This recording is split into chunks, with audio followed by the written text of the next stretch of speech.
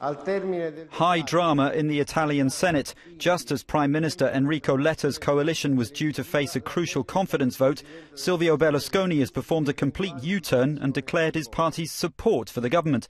The vote had been provoked after Berlusconi ordered his ministers out of the coalition.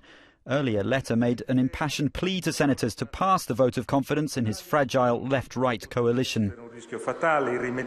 He said reforms being brought in were vitally important to Italy and must be continued. Italy's running a risk which could be fatal, he said. To overcome this risk depends on us, on the choice that we make in saying yes or no. Berlusconi's about turn came after several leading figures in his party threatened to defy him and back the government. The former Prime Minister faces a Senate committee vote which could see him lose his parliamentary seat following his conviction for tax fraud.